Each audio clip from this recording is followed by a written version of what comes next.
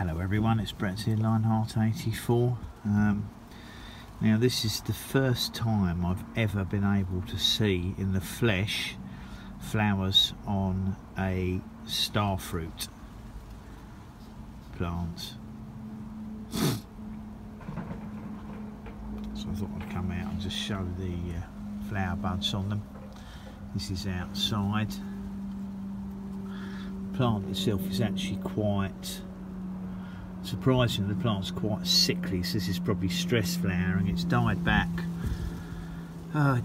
about, I've lost 2 feet off the top of the plant. I suspect that I may have over watered it and it's got a bit waterlogged in the soil, but the lower portions of the plant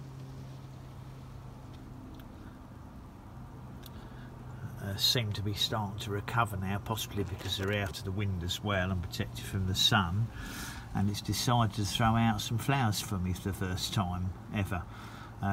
Pretty little sort of pink flowers. Now, I've seen them in videos elsewhere, but obviously never seen them on my own plant in the UK, so it's quite exciting to see them. So Starfruit, this is Carambola. It is a grafted plant. Unfortunately, no name given for the variety. Typical, probably Dutch growing. Although they go to the trouble of grafting them, they can't be bothered to tell you what the variety is. I'm hoping it's not going to die back any further. I haven't been watering it because I'm hoping the roots will dry out and it'll recover. But this is almost certainly stress flowering, and I wouldn't expect any fruits to set, and even if they do, I probably won't leave them because I'd rather the plant survive than get fruits on it which might be tiny and not worth eating anyway. I'm hoping I'm going to be able to keep it alive, but I'm certainly not planning to water it at the time for the time being. And while it's putting out new growth and flowers, it means that the roots hopefully aren't deteriorating any worse. I thought it'd be interesting to show that on video. We're in latter part of July here, and we've just had some particularly hot weather with UK record temperatures. I did have a sort of a big sunshade up covering a lot of these plants on my decked area, but unfortunately it broke yesterday, so I'm going to have to see if I can get it repaired, because I don't want to be investing in a new parasol because they're extremely expensive here for a large size one.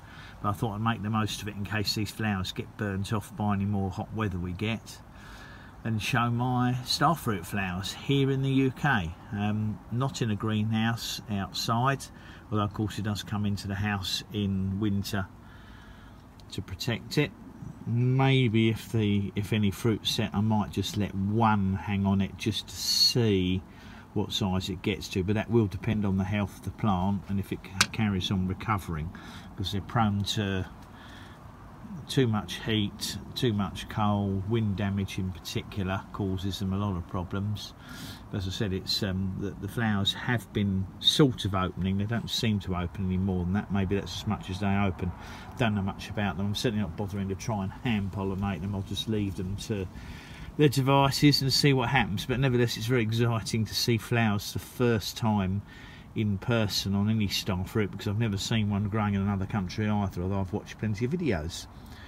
So thank you for watching the video, much appreciate it. Thumbs up, welcome to share it, subscribe to my channel if you're interested in this or any other plants I'm growing, and remember to click on the bell if you'd like to get updates on new videos when they come out. I'll catch up with you all soon. Brett out for now.